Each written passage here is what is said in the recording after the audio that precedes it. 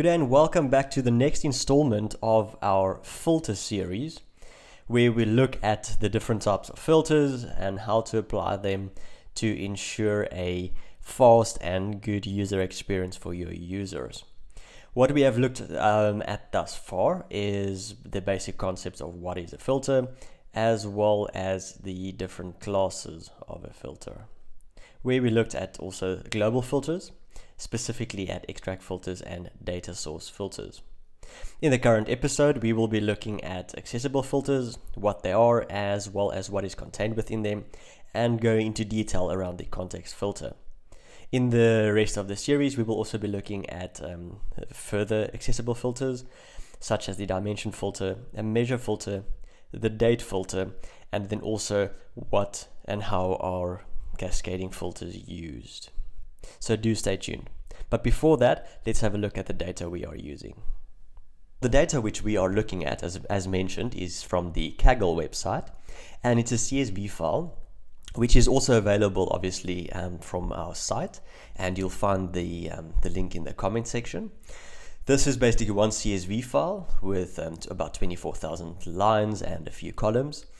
What you will notice in here as well is it ranges from the time that Kickstarter was brought to life back in April 2009 until January 2018 is the most recent data we have in there.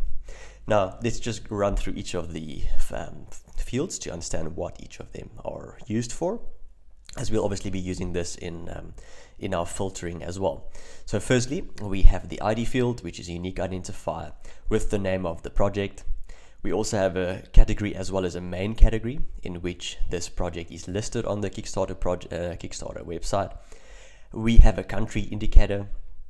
We'll notice that a lot of them are already from the US, being a US entity, but there are also a number of other countries in there. We have a date that the project was launched on Kickstarter, so when we are starting to look for backers. We also have a deadline at the time that the project closes. The currency that the amounts are in. So we've got a goal and a pledged amount. So obviously goal is the amount or the target that needs to be reached for this project to be continuing, and the pledged amount as well, which has already at this point in time when this extract was made, is the amount which has been received for this project or pledged as such.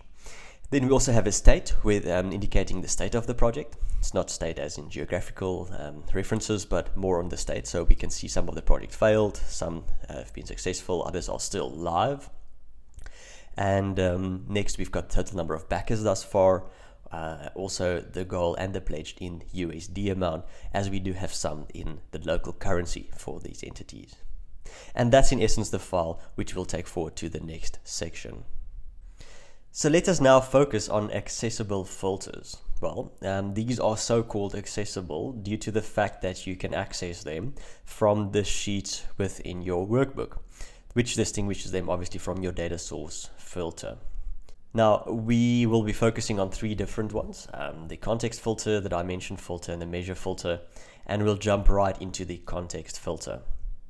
So a context filter can be seen as a sort of a global filter, not in the sense of the actual global filters we spoke about, but in fact that it applies globally for the specific sheet that you're working in. We could obviously also make it applicable to the other sheets, and we'll look at an example shortly. However, it's normally just for the actual sheet that we're working in. So what makes this quite nice as well is we can again trim down the number of records that we use in this specific sheet. So if we wanted to exclude a specific part of the business or a country or so forth, this is the one you want to use, seeing as all of the filters which are applied to your sheet is normally executed independently and then collated at the end. Now, if we use a context filter, it trims the data down that goes into the sheet, and then only the remainder of the filters are applied. So quite handy in cutting down the additional records, speeding up your processing at the end of the day as well. It has, however, also been said that it does not make sense to use a context filter if it's not going to reduce the number of records by 10% or more. Well, the jury's still out on this one, and we shall test that also. We could also use the context filters to for our users and make it interactive, where they can select even the filter. So where we had the normal global filters being applicable and not accessible to our users, this could also be allowed for our users to use it. So how do we use it and how do we get it into our sheet? Let's dive right into Tableau. So we will just connect to our text file once again, which is the Kickstarter file from which we got from Kaggle, and we can see it reads it in correctly. I will just be incorporating also, just to make sure, we did this in the previous video as well, is just to take the country and remove the one that was from the incorrect platform to make sure that is being excluded, and then we are left with the remainder, and we can just jump over into the sheet and we end up with where we were at the end of the last video. What we also might note here is that state has already been interpreted by Tableau as a geographic role, and if we let's just have a look at the roles, we will see that it's not actually a state such as in the case of a geographic role. It's more the status. So we can see suspend, there's a whole bunch of different ones in there. You can see cancelled, failed, etc.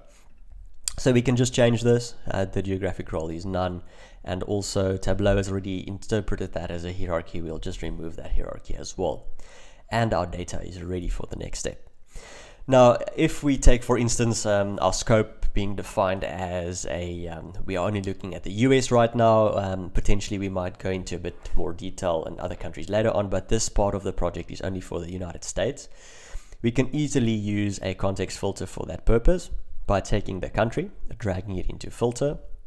Tableau opens up a box with all of the different options, and it first lists all the options or all the values within our data set. So what we'll do is we'll just click on select the US and say OK.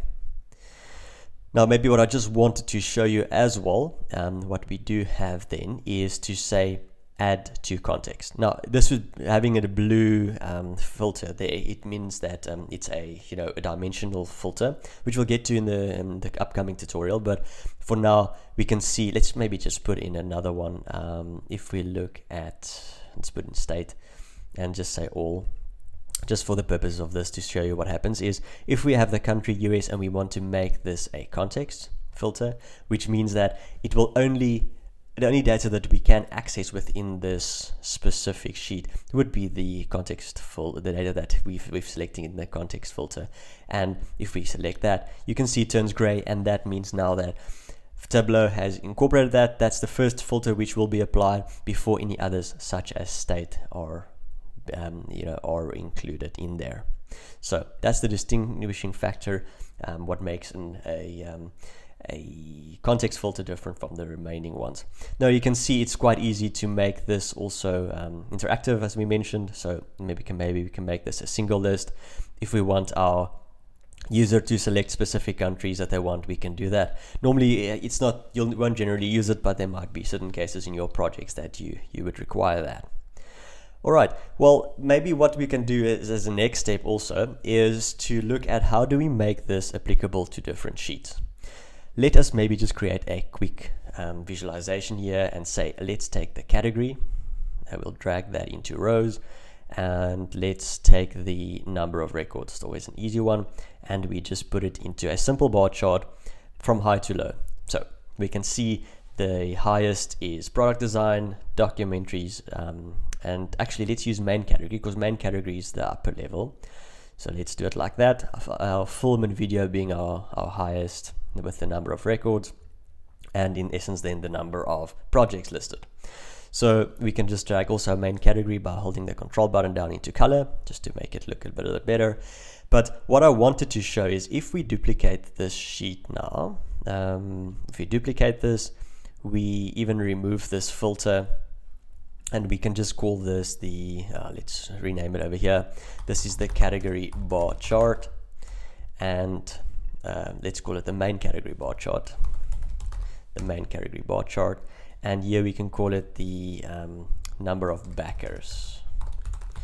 Because if we take the number of backers, for instance, and put this into our visualization, obviously it changes quite a bit. but there is no filter applied here. So this would be all of the countries. And the way we could check that is by putting country into color actually. And yeah, we can just add all members. You can see it contains all of the countries, even though we've selected US there. So the context filter, and this just proves that the context filter only applies to the sheet over here. All right, now if we wanted it, and what we'll do is if we wanted it to apply across sheets, Tableau has given us a couple of ways to do that. Now, firstly, we will go here into apply to worksheets. If we click on the filter, and there's a couple of options. By default, it only applies to this worksheet. We can also do selected worksheets, and we can select which ones we want, and obviously if there are more, we can make a selective selection, if you want to call it like that, on the specific sheets that needs to be updated with the filter. We could also go into apply all using this data source. Now you can see we are using only the one data source that we've got, and that is the one that we will, any changes made to this data source or to this value in the data source will reflect across the remaining ones. And if I tick all using this data source and we have a look at the other sheet, automatically it is changed here. Going back, changing this to Great Britain, going into the other sheet, it's updated once again. So pretty handy, especially when you're creating dashboards and so forth. Do be careful, however, that you update the correct sheets and the correct ones. The other option which we also have is to use related data sources, and that is when you have multiple data sources and have created relationships between them. This would then obviously just update the related data sources as well. So pretty handy. Context filters are great at cutting down the number of records and giving your user a much quicker experience in their dashboard. So as you've also seen, any new sheets which are added automatically will then be updated by this specific setting if you do choose all using this data source. All right, and that is our section on context filters. I hope you found this useful. Do stay tuned. We will be coming up with the dimension filters in the next video.